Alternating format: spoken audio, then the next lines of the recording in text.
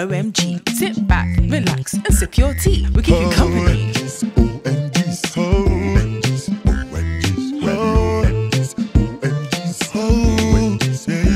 Welcome to our channel, OMGs. Welcome to our channel, OMGs. Welcome to our channel, OMGs. Welcome to our channel, OMGs. OMGs, OMGs, OMGs, OMGs.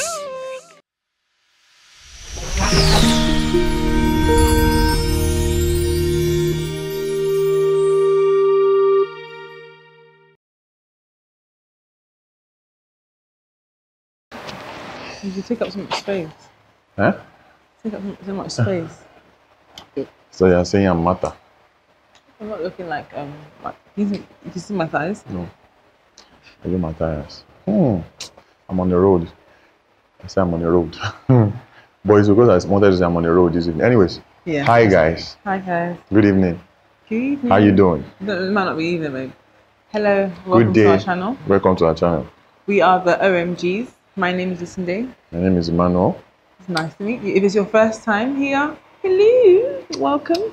Join the fam. Don't be afraid. Don't be scared to hit that subscribe button if you're not subscribed. And, you know, share this video with your friends if you like it. And give us a thumbs up. Yeah. What do we do on this channel, sir? Like we introduce ourselves. So what do we do?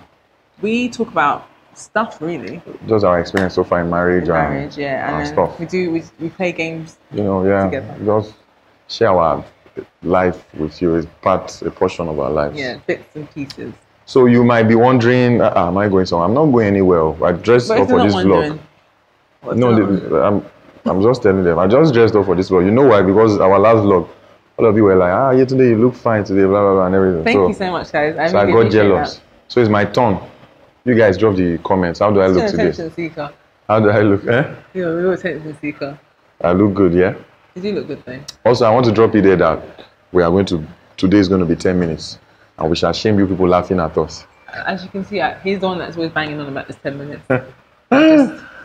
Let's just go with the flow. All right, so today we're going to be talking about ideas we had or things we kind of fantasize about. When we were single. And when we were single, our fantasies about marriage. Then when we now go to this other side of marriage, we now realize that it's a lie. The grass is greener from the other side. But when you reach there, you get, well, it's not in a bad way though. Let's start from you. Okay, so I always used to say that my husband, he was really my husband. He would always open the car door for me because he's a gentleman. And, you know, he always sees me as his queen. I'm his queen, he's my king. So he would always do like grand gestures, open every door for me, open the car door for me. That shows a true gentleman. So if I don't open the car door, I don't see you as a queen. So I've not opened car door for you before? That was when we were dating. So since we got married, I've not opened car door. Babe, you are lying. When I mentioned that you do, it's very lovely. But I'm trying to respect because you just forget, baby. No, this lady came out and spoke. This woman, this feminism, I was going to say womanism, I've forgotten her name. Feminist? She said, it's like, I think she said something like, are we trying to say women are weaker? Why that nobody should open the door for her? For her? Exactly. I'm not Chimamanda. My name is Yesunde. It's feminism. And I wouldn't know. I didn't tell you about me being a feminist. My sister. You know, I'm for women's rights. But I'm not necessarily a feminist. I'm not going to go into that. But I like my doors open to me. Don't worry, you should be don't start driving, you understand? So that's number one. You like. Go, this was supposed to just be things we look forward to, not mild attack. You're attacking me mildly. I'm joking. You always take it. So number two. Do you know what? I think it hits a sore spot. Because every time I tell him that, you know, I've always said that I liked when the man opened the car door for me. And he'll now do it. It's so cute.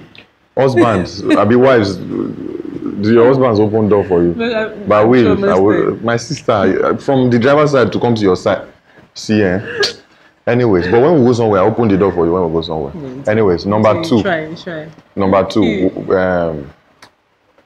it was movies that gave me this idea, you understand? Why do they, so I had this idea that when I get married, me and my wife, like when we are sleeping, we'll always hold each other to sleep. Not even necessarily cuddle, but our sleeping posture. There's a way it always is in movies.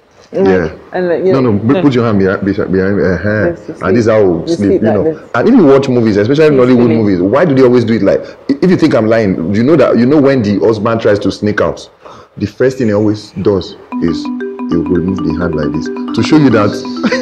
So say actually remove the hand, then pull her away from the top of him to show him that that's how they sleep. So me, I had it in my head that okay, this is how I'll be sleeping in marriage. My sister. Mad you know easy. Stiff. You wake up stiff. Not even I can't even sleep like that because I'm breathing you. Do you understand? Yeah. There's no oxygen. I'm breathing into your. No, it doesn't work like. We try it. You know, we try, but we'll be like that for like maybe 3-5 minutes. Be like, babe, good night. Sometimes we sleep and face opposite sides. And you know, like some people say that, oh, like when you're angry, you sleep opposite sides. But honestly, it's just the most comfy. You find what's comfy for you. You understand? Although most times when you sleep opposite side, it results in something else because the thing your bum is facing me. But that's not what we're talking about. But the funny thing is, it's not because I do not like to cuddle. For example, I sleep and hold the pillows. Do you notice that most times I hold? But it has to. The only thing you can cuddle has to be inanimate. Do you understand? Because he squeezes the life out of that pillow. And I can't be squeezed. And I'm not cuddling for cuddling. It's just it feels. I don't know. Like it's. Do you understand? Like a blankie. So it can be a human being. So please drop a comment if you and your husband or you and your wife you sleep holding each other all through the night. I don't think there's one couple on earth that does that. Or maybe we're just awkward. You never know. Your turn. The other thing, I think I wrote it down actually. Showering together. Like you know, like especially in movies, it's like seen as sexy time. You know, you shower together. You know, I'm scrubbing his back. He then scrubs mine. It's so romantic and lovely. Ain't nobody got time for that. 'Cause he likes my earrings. He likes cold showers and I like hot showers. So. And to be honest, there's no middle because he likes really cold and I like pretty. It's always a battleground when we say we should shower together. Because when she puts her when I turn the shower to my side, it's like she's cooking herself. It's like as in she baths at boiling point. I don't understand. Like I'm just used to that. It burns me. Do you understand? When it's my own water, she screams. It's like it's her eyes. So. We find equilibrium to that when there is ulterior motive. Do you understand? Like you understand? When he's feeling that. Then our bathroom is so small, so tiny. You guys had a glimpse of it at this our last Sunday video. You know, it's too small. The shower, like not so much the bathroom, but the shower itself is. Nobody got. Maybe when we build our house and we have that shower, the bathroom that the shower comes from everywhere. You know that. Yeah. I had that in a couple of hotels when I was mad. Yeah. Maybe that would make sense. You get. But right now, like you're being attacked. Marriage is not about that, alright. You get. So. In case you are, so you single ones, so if these are the things you are looking forward to, that this is the main reason you want to get married, maybe you should pause. Because when you cross, another thing for me is, okay, so I really look forward to it that, okay, finally, at least marriage is when you get to have sex, and the license to have sex anyhow, no, but like it's not a sin, you understand? All day, every day. Do you understand? So I thought it was going to be back to back, give it to her, give it to him, and everything. But now every time I talk, now I need to put this. Every time I talk about sex, it always seems like I'm the only one coming, and she's always the one tired. Now let's not be. I'm the one coming for sex, and you're the one tired. Like you get. But most times you're the one usually tired. But let's get it straight. Sometimes too that she wants to. I'm usually tired, and we would have thought that you would be tired to have sex. Like when he's tired, I'm like, huh? Is this the same man? Do you understand? So these are the things that might be luring to people on the single side. I'm not saying you should not get married though, but just get married for the right reasons. You get, because as a single person, sex is usually like attract. Sex is like, oh my gosh, I cannot like I can't wait to start having it. Who would think that you will be tired of it? Who would think that there will be times that I beg. Like sometimes.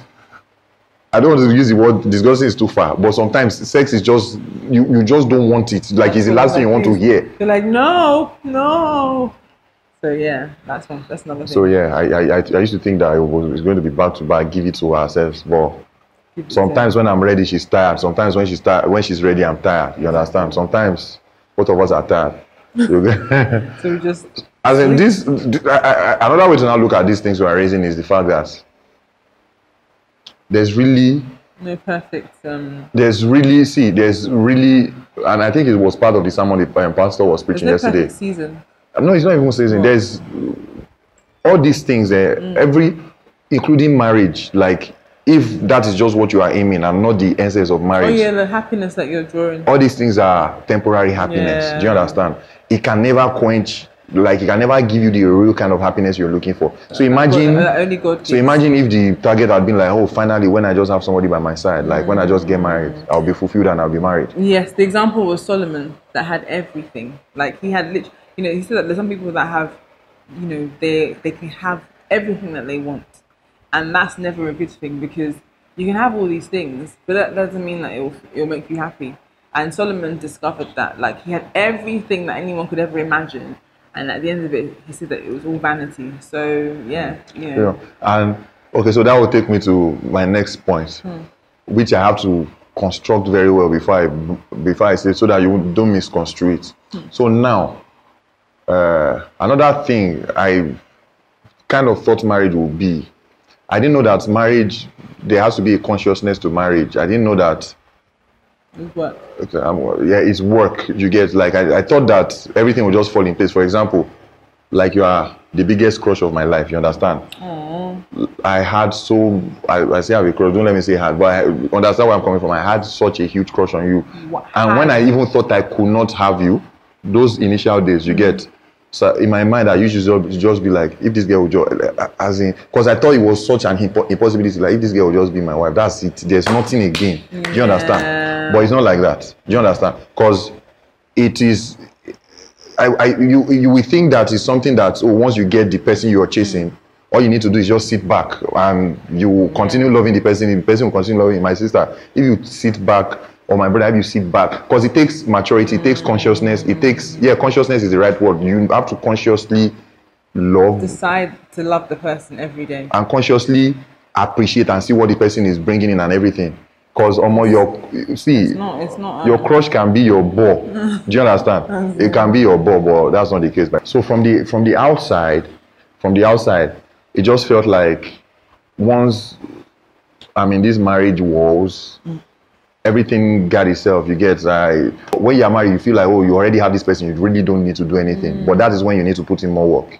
If you get what I'm trying to say. Absolutely. I was saying that to I was speaking to someone yesterday, and we're just talking about in general. I was like, there's a misconception that everybody has, those that want to get married, they have a vision of what they want their marriage to be like, kind of thing. But I feel like when you don't have an understanding of how important the foundation is, it can seem very airy-fairy and almost unobtainable. You'll be striving for something, or you want to get this, but every time you meet the person, and then you're dating, and then you have a big issue, and you're not able to work through it because you're like, this is not how it's supposed to be. Whereas in reality, that is what it's gonna be like. So more or less, like, you already have a picture in your mind. So every time you date and the person is not according to that picture, or things are not going to that picture, or things you hit a bump in the road. You just feel like no, this is not it. You just keep cutting. You just keep breaking up with everybody in life, because that perfect picture, you have to work it out. It's not cast in stone. It's not. You don't get it on a platter. No, so it's not like it cannot be achieved. You can get your perfect picture of your relationship, but it's work. It's work. It's years and years of work. Daily work. Because there's nobody that is perfect, the exact man you want. Do you understand? You perfect. I got the woman I want, but she's not the exact. Do you understand? Because I'm not the exact guy too. We need to, because we are different. We came from different backgrounds, and so is even you. Both you are the person that came from the same background. You and your siblings, you are not the same. No. Do you understand? If God is incest, sorry, but if it's like you can marry your sister or something, there will still be problems because you people are not the same. So you have to work and attain my favorite word, equilibrium. Yes, your favorite word. And also, I feel like when you come together, you start to mold each other. because when I think about you, almost 3 years ago, you're not the same person No, that you are now. You have tried for me. And vice versa. Like even like sometimes you look at how the person is dressed and you be like, see No, but maybe you have tried for me. But you still have a lot of trials to do. So you have work. But when I look at myself before I got married now, I see changes, and those changes not come as a result of myself. I give that to you. And I have to say, I give it to God. Even in me as well, like when I think about myself before, especially with my appearance, it was so funny because in my life I've gone through many different stages and different looks. I remember I used to do my weave every time. Back in the day I would do my nails, and then I cut my hair, and I just did not care. I had no hair, I didn't care, and then my hair grew out, and then I started to carry it was just more about my work. I was focused on just enjoying my life. So now it's trying to find the balance of I can look cute and everything and still enjoy my life kind of thing. So anyways, you've helped me in that. In that on a closing, because I just remember our 10 minutes now, which is our fault today. On a closing, wow. Based on, you said something, you need to be an artist. I should sign you, airy, fairy, carry. You just rhyme one rhyme like that. Fairy, mad. Airy, fairy. But on a closing, I think we should just say one, I said I'm not the same person. So let's just say one major thing the other person has changed about the other person. And we round it up there. The major thing you have changed about me is my self-confidence. Like, really? I feel anything I put my heart on, I can always get. The fact that I got you, like I said, there was like from the onset, like it got to a point you were kind of like a fantasy, because I used to just assume that imagine this girl. It felt like an impossibility. Like imagine this girl just be my wife, because it felt like you didn't even just say me at all. Although eventually I realized you like me and everything. Yeah. But at that point I didn't know I was going to get you. So getting you, and now you're my wife. Wow. Getting you, and you're not my wife, and you're the one I bang. I feel like. All right. There we go. But I feel like I can and since then I've actually everything I put my mind on with God, I've got it. Oh, that's really wonderful. And that's to tell you that we are going to get this next one. Amen. Yeah. For me, it's actually the same, but in a different way. I feel like you make me feel like I can do anything. Through Christ that strengthens you. Through Christ that strengthens me. What part of the Bible is that? Continue. Continue. Right. I was going to say. Don't let them know you don't know Akosori. Isn't it Hebrews? They will know you don't know Akosori. Continue. I do know, you just frame me off. But anyway, I just feel like, especially, I always talk about how when I first started my own channel, how, listen to vlogs, how you used to, don't you be yawning? No, sorry. How then I wanted to give up, and you were like, no, you really showed me like what I could do to make it better, and how things I just didn't know. It was a hobby to me, and I didn't picture it being any. These earrings are ridiculous. I didn't picture it being any bigger than it was. And even with whatever I'm doing, you're always so supportive, and you make me feel like actually I can do things. I can do this. You're welcome. Anyways, ladies and gentlemen. 10 minutes. 10 minutes. Come on. But we are getting closer. We are getting closer. Thank you. Thank you. I didn't even hear it a minute ago. See you same time, same station. By the way, this is today's random moment. Enjoy. OMGs. Are you ready? Yes. Are you ready? Yes. Let's go.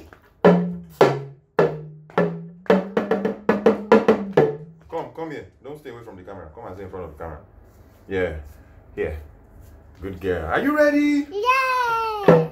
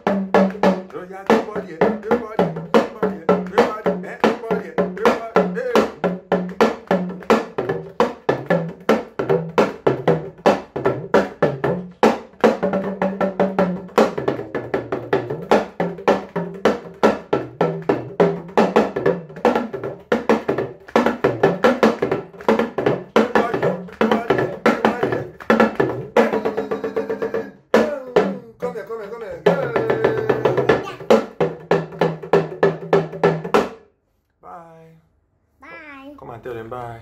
No, wait. Say bye first. Bye. Tell them bye. Bye. We are turning off. Hope you liked it.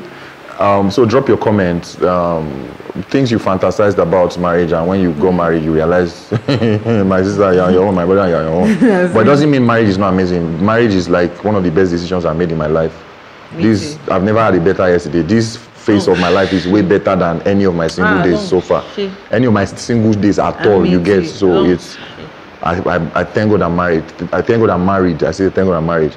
Thank you, Lord. I was about to say God bless you, God, for thank you, God, for marriage. Thank you, like. So yeah, that's all about today. We are 7,000 subscribers, by the way. Thank you guys. Thank you guys. Thank you guys for just always tuning in, for sharing, for liking, for commenting. And we thank you. The engagement are kind of getting up again. We really encourage you. That's what encourages us, and that's what keeps us going. Thank you very, very much. So see you same time next time. Bye. Bye. Okay. So every time I want to kiss you now, I won't. You will not kiss. But when you kiss, I'm not. Leave me alone. So if I want to kiss you, you'll be doing this. I love you. Leave me alone. I love you. You're so cute.